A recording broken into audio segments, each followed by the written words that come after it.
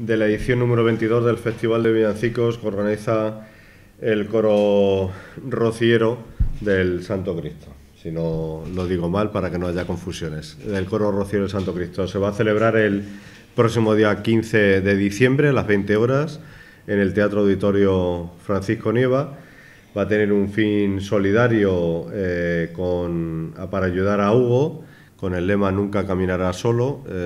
Hugo, ya sabéis que es un niño de aquí de Valdepeñas que tiene una enfermedad que también hay que tenerle visibilidad y que le podamos ayudar de cara a tener concienciación a los vecinos y vecinas de Valdepeñas para intentar recaudar fondos de cara a la ayuda de este niño y de la familia, porque la verdad es que es un problema bastante gordo el que le supone la atención diaria del niño, porque es una atención diaria, no es una atención de 2 horas, es una atención diaria.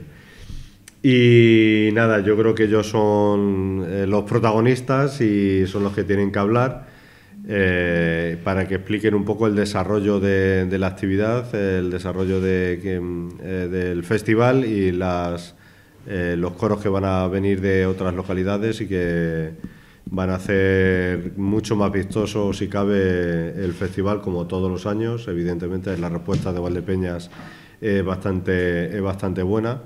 De cara a este festival está muy consolidado en el panorama cultural navideño, en este caso, que tiene la ciudad y bueno, la verdad es que para pasar un rato agradable con villancicos y encima si tenemos un fin social, pues mucho mejor. No sé quién tiene que hablar. Ni este festival ni ninguno. Ya he dicho casi todo, es el número 22, ya llevamos bastantes años siempre con fines solidarios, pero este año esto parece que nos duele un poquito más. Es para un niño, para Hugo, Fundación Fundame, pero principalmente es para él. Bueno, tocar un poquito a los corazones de los valdepeñeros, que hasta ahora siempre han sido muy solidarios, pero muy solidarios. Y esperemos que para el próximo día 15 pues, podamos llenar el auditorio con todos ellos. Ya os digo, es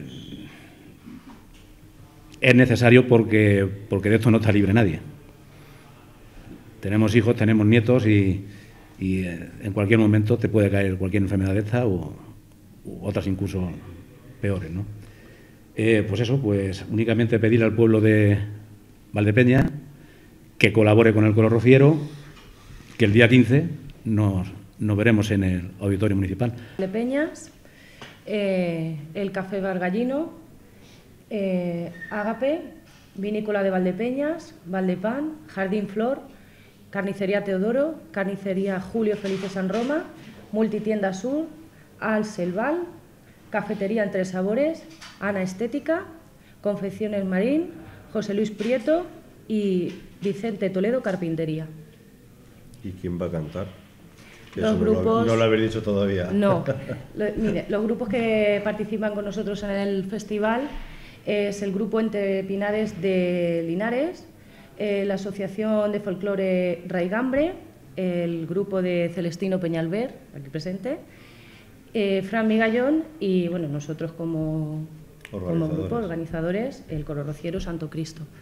Porque hasta ahora han sido siempre Coro Rociero, siempre ha sido tema de flamenco, pero esta gente también tiene su público, el tema de las jotas y de todo esto también tiene su público. Entonces, pues por abrir un poquito más el abanico, pues hemos contado con el grupo Raigambre. ¿Alguna duda, alguna pregunta? ¿El precio de las entradas? 3 euros. ¿Y no se pueden adquirir?